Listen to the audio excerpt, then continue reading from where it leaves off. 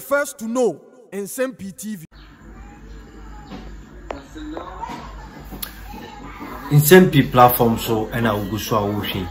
Na lawyer Ubiriboy Edin Nsem-Pii na Tweaa regarding His Excellency the former President John Dramani Mahama Manifesto wako lanche Cape Coast Stadium no Nsem-Pii na efirimu eba na nsenya ebeka ise the National Democratic Congress call Youth Manifesto no people were agitating say na say manifesto ni omumienu yo youth there any adult so there na it seems say this particular manifesto omakoye no UCC one it seems say Edin Nsem-Pii na eba concerning adult manifesto instead of youth manifesto I can tell you no let's just say Nsem-Pii and no lawyer Ubiriboy a prince mu say what is kuku anyido ho Edin Nsem-Pii Tweaa regarding say opposition nemum omo twema the ruling government emum edi can launch a manifesto and sana the opposition na ono pe power no every do this one or no mum I need the later. Now anona lawyer Ubiriboy hechim say kuku ini do ho asem na wo kan no kwasem ne say the NDC epese omudi kan hunu MPP manifesto no se ne sitie na se editing bi omu hometima koye omudi nim na etimi a translate to the ordinary Ghanaians almost decisions and answer almost at all my dream said a be competitive and not and almost share the delay and ma omudi ka youth manifesto nti Nsem-Pii and no person chim the National Democratic Congress it seems a carbon copy no person moye concerning manifesto you go see lawyer Ubiriboy somebody Tweaa manifesto omoko lanchi omo di kan amman aye apabako to my no youth manifesto dida so from what appear back from the youth manifesto now what be comment and what are you expecting from them? What do I expect from them? I don't expect anything. Plagiarism. Say the flag bearer and send MPP for be what I say. And so Omo manifesto committee no and send MPP for be a flag bearer and Sapona sir Professor Bansoboa from very brilliant ones intellectuals not to say no more manifesto somebody never touching about farmer MPP for everybody abai na no abeko ye but youth manifesto until no manifesto na abeko kan adult manifesto na and last na make I look at NDC and watch them and no activity the way adult bisabe adult music bisabe yeah manifesto like say youth manifesto na yakoda foforo adult one it na no kon youth no mbeko bia na and is it double track political party which has no vision and foresight a double track how bisabe say double tracker well when you don't have a vision and foresight now person usua binuma na we say no na manifesto say launching you youth manifesto na adult manifesto that is the NDC for you because you realize that say what dear man somewhere churchy to say mu bebre no ma ya nia fi so a ya kenka ya nyen no ubahu say it looks like NDC no ya obinu mo a with due respect level minded ones be womu say party no kra na ni sunsum no ekodi yo fu binum sem our brothers no our memory adini ekino who say there is a power struggle in within the exactly leadership exactly because the NDC we knew some time ago you had the PV Obens number could be for Ashanti regional or baby and chair and said no madam for the PV Obens and then Shall I eat no it's not the Binom aka baabi. Charity so and aka baabi. No, binom so for some reasons Oma stay back. Yeah. Because the NDC no now who those days the Kwakwanyi the holes the Yabuatin Jans no. Ebe fire Yabuatin Jans Kwabena for no. Utim say bibi ana NDC ni na obedu wa utim tiatem. Wa utim dimpua. Wa utim kasatwi. Like the Captain Smart and the Boama Benenum. That's why I said, we can the Captain Smart dear Matem. Well, you know that at least like there's a power struggle. No, because you see, from the day Sammy Jamfika said, young people, or more fruit. No, the parliament. Ever seen that? I'll be anti my reprimand Sammy Jamfino. I didn't know. The spirit of the NDC, is coming again. Sammy Jamfidi Batampa, Mofu. Not even President Mahama. I said, I cross with Dio Matems. I mean, Yabema, Apia Stadium. That's an MPs in the crown of money. I didn't know. That's what mine. But you can't behave like this in the MPP. Baby, wouldn't to me.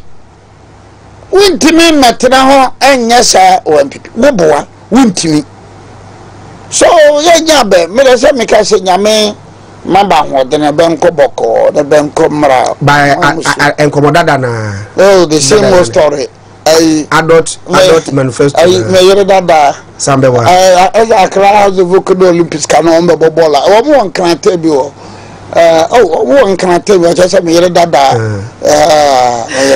right abusa for Jumadian the state of Ghana on win to me 101.3 red na fe win to me TV ne de be on no pay lawyer Obribwa he ewa ha ye ne edin ko na enkomo bebre na akoso after manifesto launch e Takrade de body tofa na wo ka committee ne ho e na motintimu ye hwe momo committee ne momo sector no kakra bi ne fe mewura mu de na Ghana for hwe ne mu free NPP was a Ghana for 2 about the NPP 2024. Medical members of the various committees. But yeah, committees na meda bias minti mu bodini makoma amka se me boba trande bechem meda bias sekofa baye me nam kofa mamprusi nti bibia mamprusi train driver mano e masade party na abedasio party medas but no support so on behalf of my brother Dr.Bawumia medabase na beye mane yefe pass akakakra na ye aka nanu nansa na glory of Oribuadu na oka committee on legal no US na o chaye eba ye Dr. Prempe no I drew and no just say MPP there o de ba not the be but the bias o biara with the committee baba course bia me the bias baba organize me the bias mo ya de pa wuntumi mo nyina tim ne nyina ko mo nyina e da mo asepa mo yema wiase godin ma o mo ba ye nyina me di nyankopon da mo nyina se nyama ba yama Dr.Bawumia and the new patriotic ya na mahwe wo mo so kakra ya mo hwe boys ko to dam kwanta no bi to dam kwanta central kwanta na dam kwanta no nim kwanta ko dam kwanta wa mo ba mabu ebe ni mo duora wa ko to dam kwanta pumpu a obo na zuo no da zukati mitim frankam tiase ado de mo go yan ko befa I think that you so that bias I don't know the manifesto no so mo ye man ye fe kama enti to say a committee see but now before the number na for complaining about how organizers no mo ye manifesto no said there bia bo mabasa dia mo ye bia no was perfect but at the grounds na manifesto launch na ekoso no na manfo bi enwinwi because yakọ secondary Takrade yenim se yawo nipa ni bi wo secondary Takrade a wo mu pull crowd e de ma dwumadie bi e be ko se Kofi Kinata na yakokta krade na at the platform yantimi amma obi amama woso platform ne so ma ankenyan omafo kwa ne sunsumu not the Kofi Kinata not the Kimpaluta any one maka because yakoye no baby ana memete no na keche kwa me apiati ho na no ho na Pasco Brand eti ho ejako ti ho na me be na ti ayi mi angasa me bra me wofa Nicolas Omane Champon yes na ayi Sojampon very good I was there with them baby ana meti na me no woman na eti ho not even one musician. I think you are right. Nijitumpa Bawumia beka sana na Pasco fan a bag. Nijitum ano tu ni car. So we be driving to Oko. You are right. You are right. No correct because apart from that na venue nusu no yanisha. Anemu emuno venue. Oni pana do na so na wabonten. Yeah, but you know they made it was a miscalculation. Nsem-Pii be bibisa. Stadium will have form ko. MPP baby bisa. Inye wadwene se te say ye bia wo ya da ye ne kwere baby kese a nipa makase bebe hu say ye na ma. No MPP ko bibia. Stadium will have with the form ko. Stadium will have the bibia bibia stadium will have form ko. Don't underrate MPP patronage. Don't underrate. I think say ne waka no mjitum. Mepa obi a chaw. No correct because you cannot run away from womo the aboa MP. What do you mean to make of us as a buy? Now, I say your friend is saying, I sign estate assembly minor. Now, on a just so presiding member, eti, a so first staircase na one normal team. Obi Baho Becatcher say, Chema won't to me when here now. Baby, you come much Chema to Mekasa. Now, improve crowd. Because now say nipa ni biti one man no my door usa na kasa do nsema no mo ka no na nsema na etosum etokoma mo but there be jinja nipa manipa kanya ne ho. You are right I think next time now the you are right no can there pa no can there no correct so next time I think pepper be a show. Sure. Ye nipa there organization that seem to be betting about. Many say enye boapaye. Enye boapaye. This are not time conscious no. But ni na no young trofo no o ma be prapra kwani mu a eye pa because the quiet is stadium bia. Na nke be no miansa na young trofo no class start no be say be ya Pasco no ye Kofi Kinata no ye Kimpaluta no ye obi ya na che say and you can no correct as a bojan of available or was a musician. So apart from being a musician, cry when full crowd, sir, anti Oma Samojan crowd be general cry no yet bye cry a man for anybody. I think that we should consider that in future. Did I know Manifesto especially your son Koshimu can I say DC MC Yabeto Swaba. Yes, answer yourself. Assemblyman, assemblywoman. Yebeshebe. Then my ben papa ben sakwa. And in young common fund, as a mom, sir, as in a province, yeah, free Kurasino. Oboza mo mo ku kase mu dia ana assemblywoman munim no anamon pin because ku kase mu dia ba ye we kurase no fi se nsuo kura kwanfo assembly ni ye be okwa kurase a abronye timam yanko ya prekuku be nyina assemblyman baako nsuo mu asi pebre assembly na ye nsuo no mu awe yankotim yanko bosu kwane assembly we mafo na me yen fakiro no asoma si na mponche anum ba behwe maburu no okwa assembly ya we kurase ba we ye kurase tete ye kurase na that community na assemblyman complaints na we nya na dakro na echene ne ya ohene kura benya ohene okrum obenya enti na fraka asase ya anyankopɔ na dawroma sese de because me no kurase ametena yentino minim obi kwa from e bi obabe no nan na bo nonum nsia no maya bo assembly o nyamayo what ase ne mo mpenipa ne yempe touch ne yenkɔhwehwɛ no na we nyina ne yemua assemblymen and assemblywomen so it's a very important etimen manyina we so na menchia MPP form bebre na me ma om ya akọ na Mr.